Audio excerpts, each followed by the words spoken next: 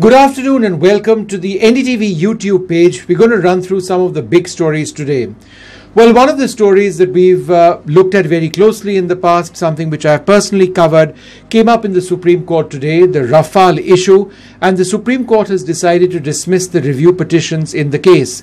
Now, this is essentially a massive victory, not just for the government, because this had become a major political issue in the run-up to the election, but it's also a major victory for the Indian Air Force, which has always said that unnecessary delays in the process of acquiring these aircraft were a setback to the Air Force as it tries to enhance its fleet size.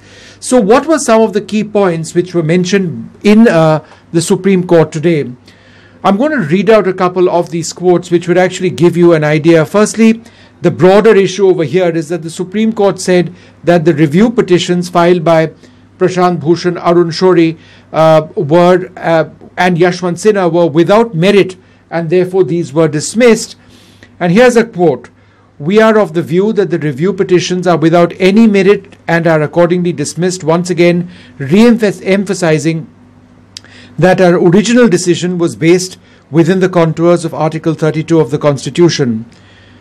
When, as far as the allegation of false documents being used in this particular case, which was one of the key points which the petitioners had said, that some of the documents which were provided by the government in a sealed envelope were either incomplete or inaccurate, the court said one of the aspects is the same as has been dealt with by our order passed today on the application for correction, and thus does not call for any further discussion.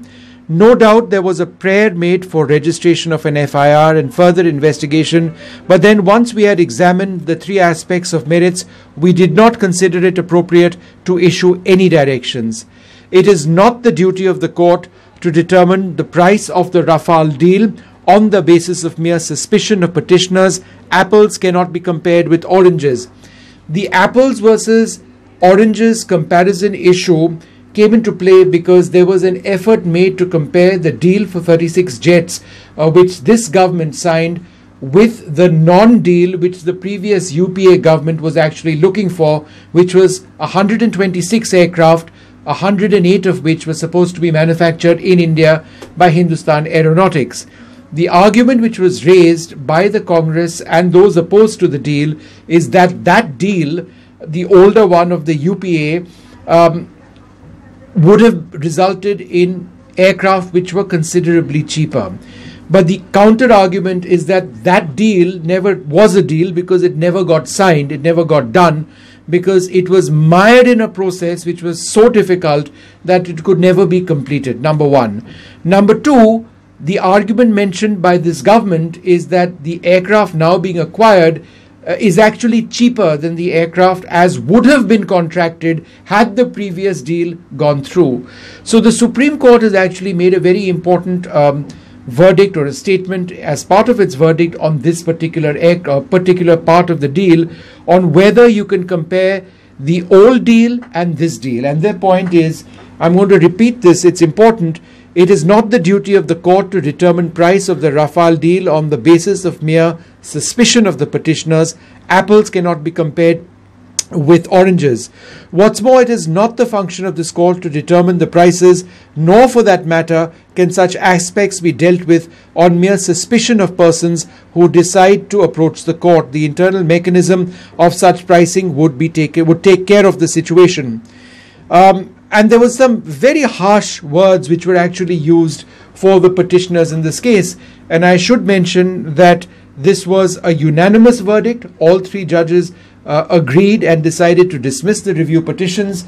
They've said that it does appear that the endeavor of the petitioners is to construe themselves as an appellate authority to determine each aspect of the contract and call upon the court to do so. We do not believe this to be the jurisdiction to be exercised. What's more, the court said all aspects were considered by the competent authority and the different views expressed considered and dealt with. It would be well nigh become impossible for different opinions to be set out in the record. The issue of opinions is also another key part of the Rafale controversy. because it was brought out in various publications, including the Hindu, that there was a very strong divergence of views as far as the process of getting the Rafale deal signed. There were documents which were produced which indicated dissent within the contract negotiating team looking at the Rafale process within the Defence Ministry. However, the counter argument to that is that yes, there was an element of dissent, in fact quite a serious element of dissent, but ultimately these were various opinions, and the documents or these areas of differences were sorted out, and in writing there were signatures indicating that a lot of the ministry officials who had problems with the process of the deal signed on, and that file went to the Cabinet Committee on Security before the process moved forward. And this is what the Supreme Court is looking for. If each opinion was to be construed as to be complied with before the contract was entered into, it would defeat the very purpose of debate in the decision-making process. In other words, yes, there was debate. Debate is natural. People would agree, people would disagree, but the deal would eventually go through. And finally, we declined to once again embark on an elaborate exercise of analyzing each clause, perusing what may be the different opinions, then taking a call whether the final decision should or should not have been taken in such technical matters. So the government and the Rajnath Singh and I believe Nirmala Sitharaman, who was then the defense minister when all of this controversy happened, have piped in now, and they've welcomed the verdict of the Supreme Court. Another part of the Supreme Court's verdict had to do with Rahul Gandhi. Now remember, during the election campaign, the Chaukidar Chor Hai refrain of Rahul Gandhi was very much a part of the election campaign of the Congress party. The Supreme Court there was a defamation case, there was a contempt case which was actually filed against Rahul Gandhi by a senior leader of the BJP, saying that some of his remarks had also raised questions on the Supreme Court and its handling of the Rafale case. To this, Rahul Gandhi, when the court case did go up, apologized profusely. He unequivocally apologized for those remarks, mentioned that it was all said in the heat of the campaigning. Now, he was excused, let off by the Supreme Court today with the warning that, he needed to be careful before ascribing motives and the like in this particular case. So that's another part of the deal which has taken place. And finally, one way or the other, irrespective of where this verdict went, India would most likely still have ended up acquiring this aircraft, the Rafale, 36 of which we are talking about. These are the jets which have been acquired in that mega 58,000 crore rupee deal, because more than 50% of the value of that deal has already been paid. As far as the contract terms are concerned, there needed to be an upfront payment of 50% for the deal to be processed. This is the Rafale in the colors of the Indian Air Force. This is actually the very first Rafale aircraft which was manufactured for India.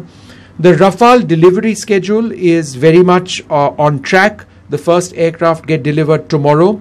2 of the aircraft for India are presently in flight testing. I believe a third one is either already in flight testing or will be in flight testing soon. So the contract is being fulfilled according to the conditions which were laid out. There is no delay or anything else over there. So sooner than later, these jets would actually come into the Indian Air Force next year. But there are important aspects of the Rafale deal one briefly needs to look at as well.